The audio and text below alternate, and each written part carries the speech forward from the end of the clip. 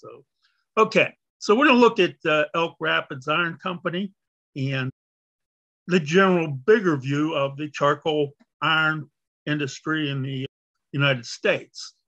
And when you get into how the furnaces work, this is a cut of one of the furnaces, and they pretty much, as you'll see, remained about the same from about the 1600s, roughly, up until the 1900s. At least in basic technology. Now, some things changed. This one here, obviously, and a lot of the early ones had a water wheel to pump the bellows that drove the air through the tweer.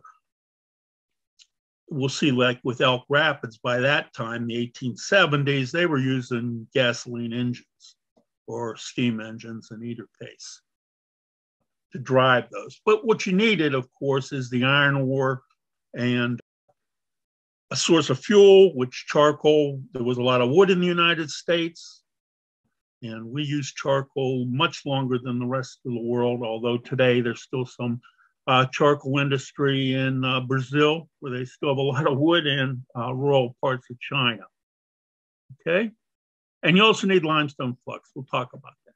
I think one of the most unusual things is we have about 900 known locations, and they look like, these are some across the country.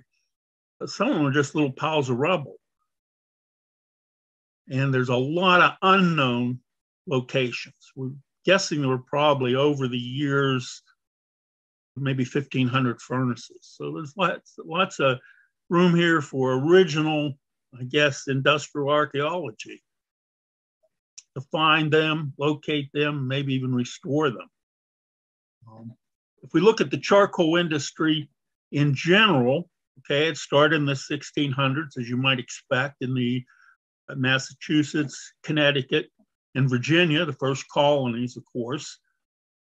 They used bog iron ore, and charcoal, of course, again, was available. So you got the hardwood, and we'll talk more about that, and you can make charcoal, and that became the fuel. In the 1700s, they moved more to Pennsylvania, West Virginia. Well, it wasn't West Virginia then, but Pennsylvania, back hills of Kentucky and Virginia.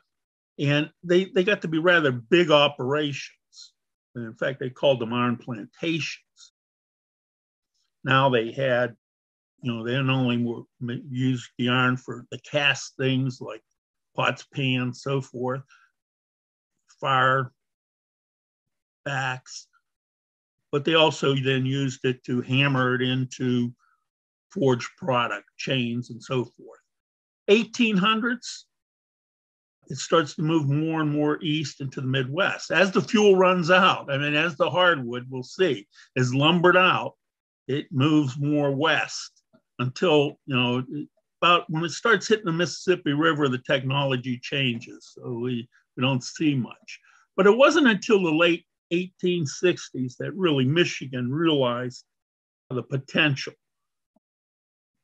The Civil War brought it on, although most of the iron made during the Civil War, was made in Hocking Valley, Ohio. There were about 40 charcoal furnaces spread through maybe 6 or 7 counties, and the New York, Pennsylvania district.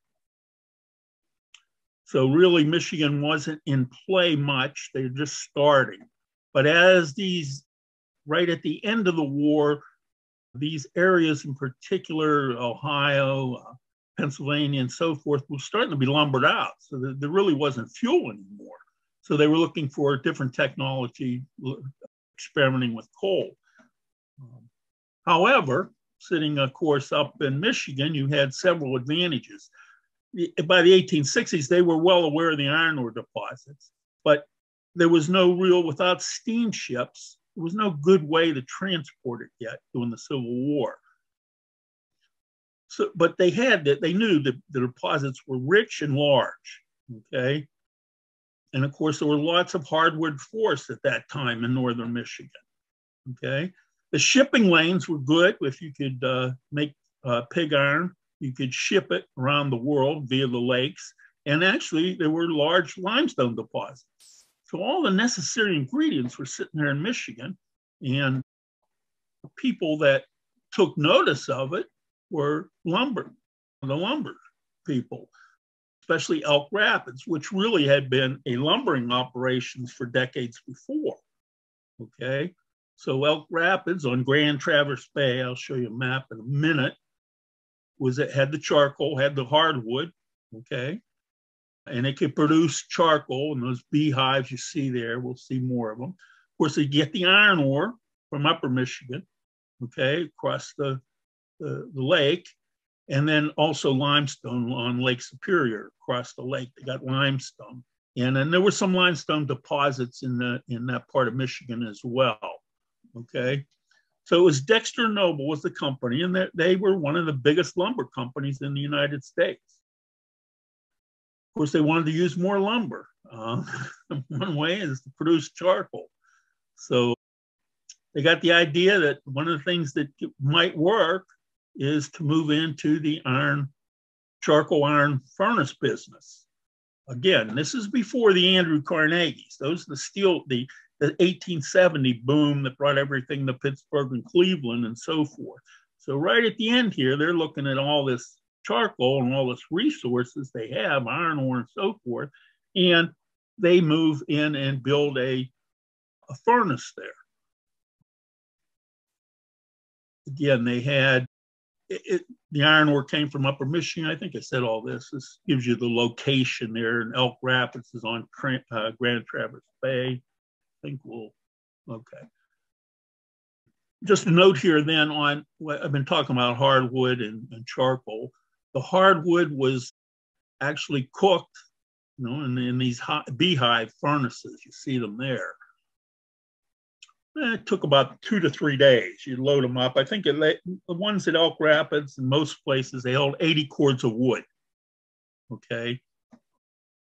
And they would produce enough charcoal maybe for a day's production.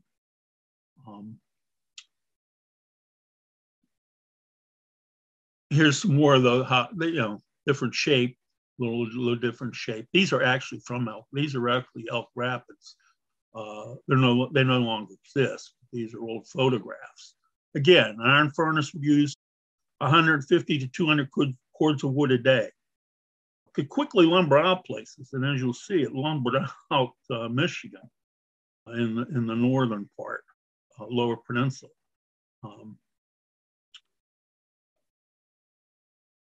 Okay, here I give you the map here. I want you to note here on the left. Traverse Bay, Traverse City, Elk Rapids is in the bay there near Traverse City, okay?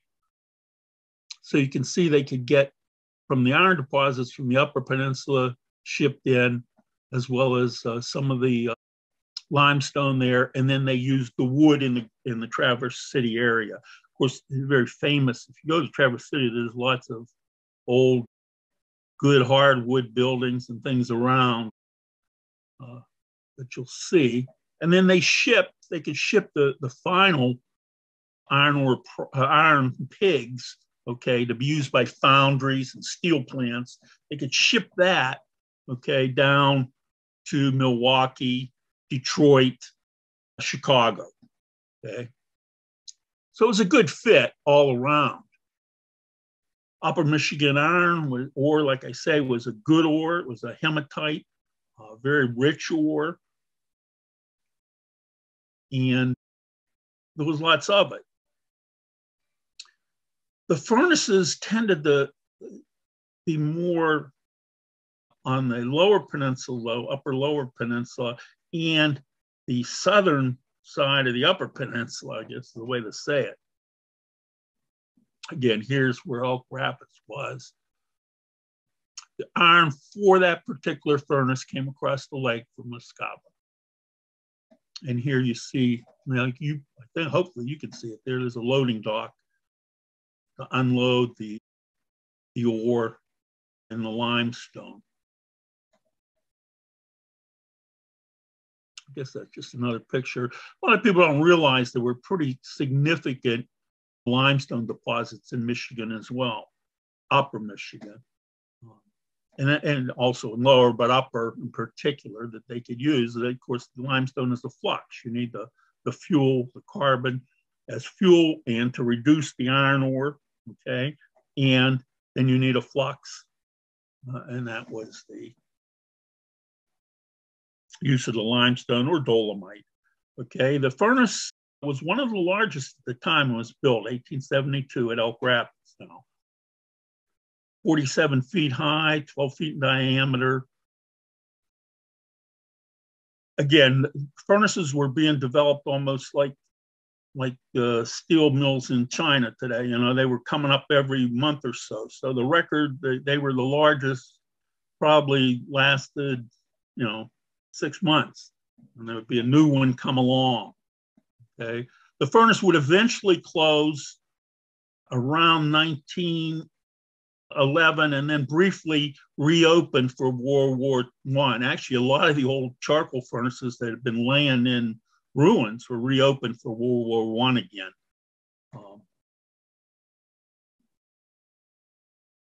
In terms of pig iron produced by the furnace, okay, they could make about 30 tons daily. Most of the pig iron from Elk Rapids went to Chicago, but from there it could move other places. It was a very good pig iron for that time.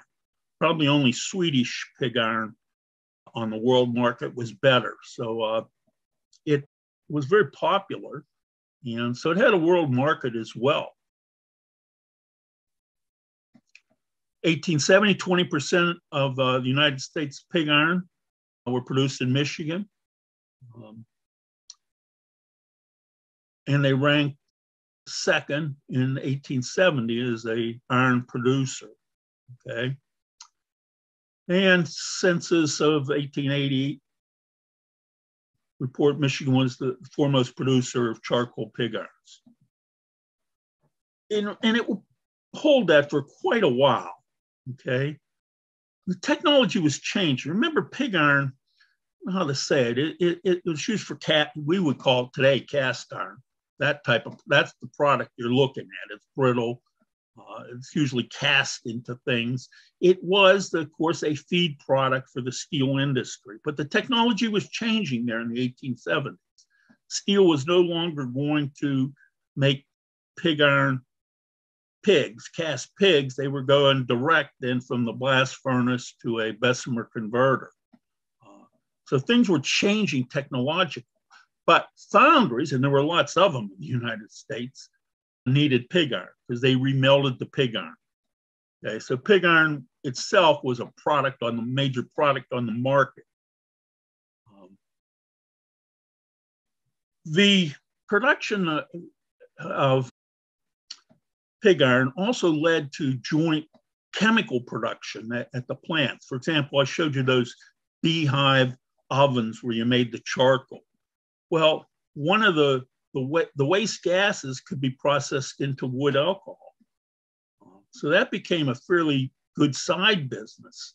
And also you had acetate or lime acetate, which also was an industrial product, could be made into acetone.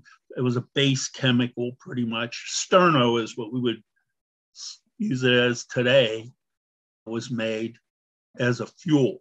So the Elk Rapids operation quickly was developing into a chemical plant operation as well.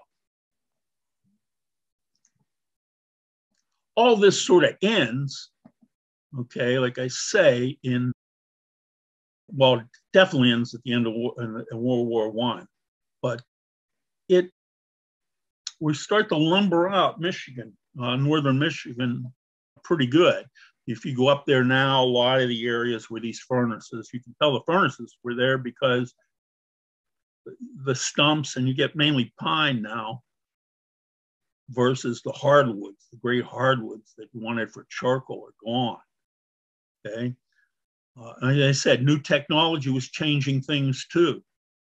Blast furnace, Bessemer steel route was different.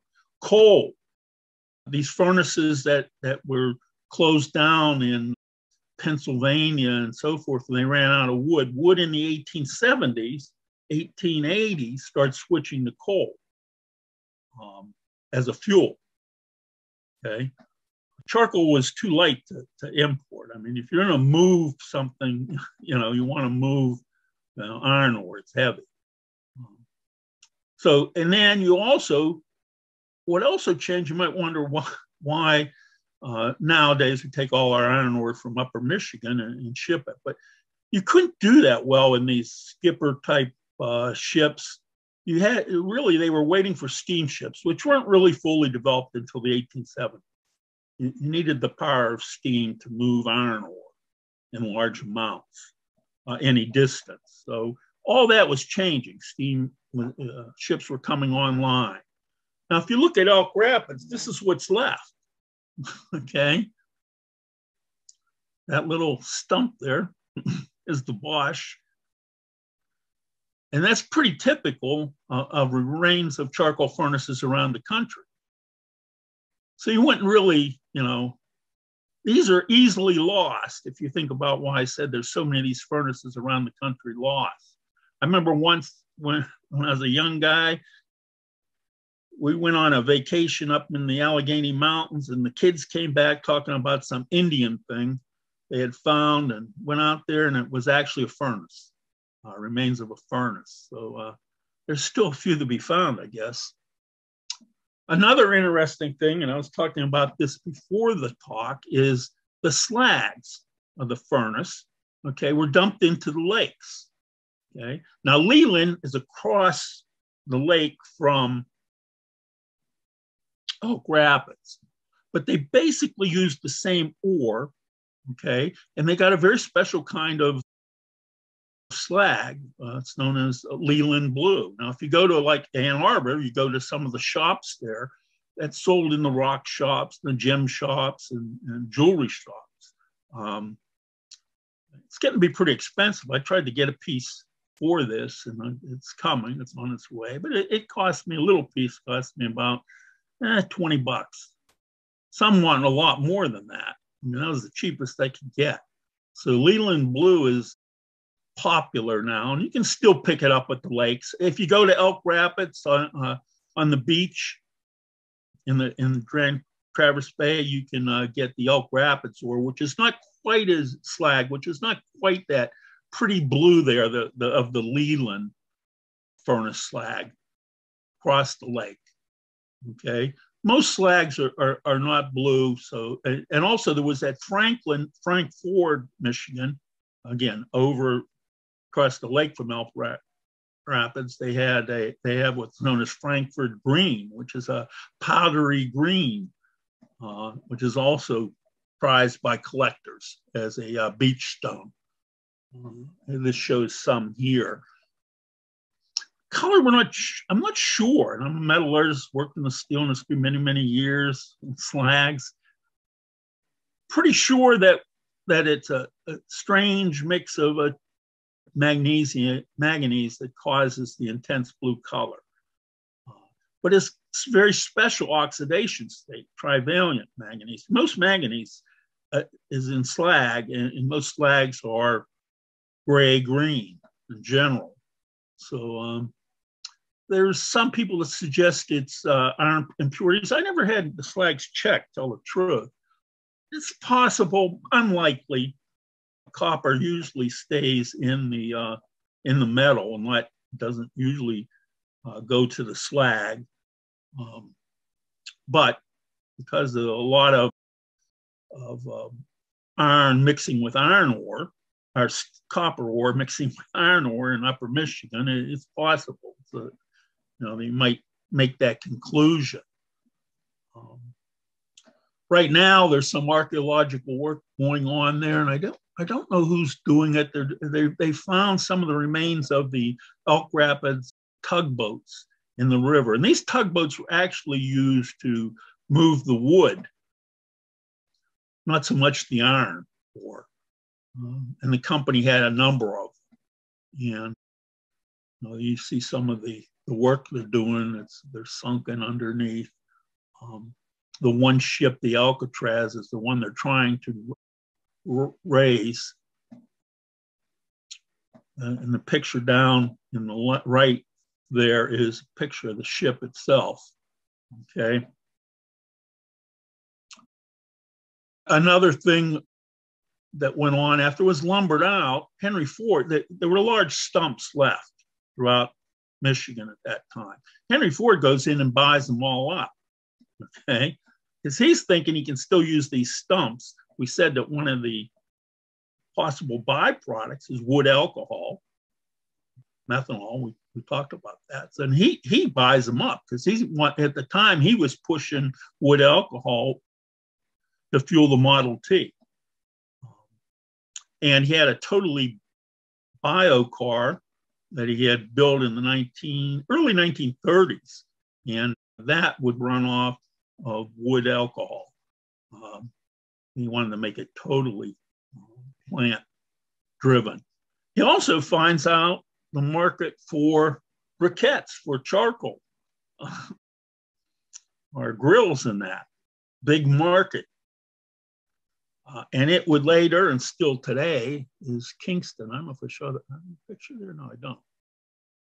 It's Kingsford, I'm sorry, charcoal. I thought I had a good picture of that bag. It was eventually sold, and it went on to, like I say, Kingsford became a big man, and still is today.